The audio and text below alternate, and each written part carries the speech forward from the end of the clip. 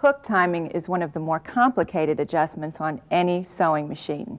It should be a last resort to solving stitching problems.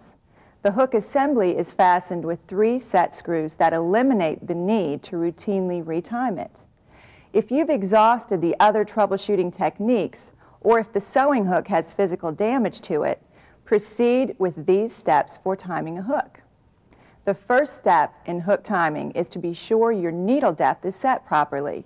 If you haven't done this yet, back up and repeat the section on needle depth.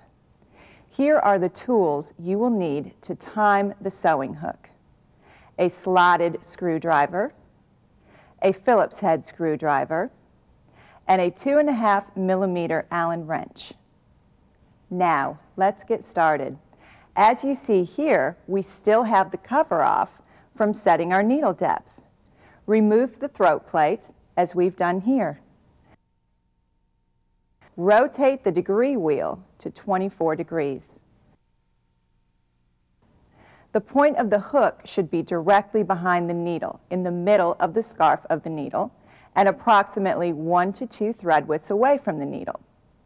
Here is a properly adjusted hook. To adjust the hook, loosen the 3 set screws on the hook assembly. You'll have to rotate the sewing head to get all of the screws. Set the degree wheel back to 24 degrees.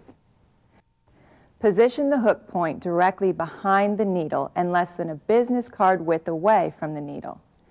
Tighten one of the set screws on the hook assembly. Tighten the other 2 set screws, then check your timing again. Replace the throat plate and test the machine. If this didn't resolve your sewing problem, contact Barudan America's Technical Service Department for further assistance.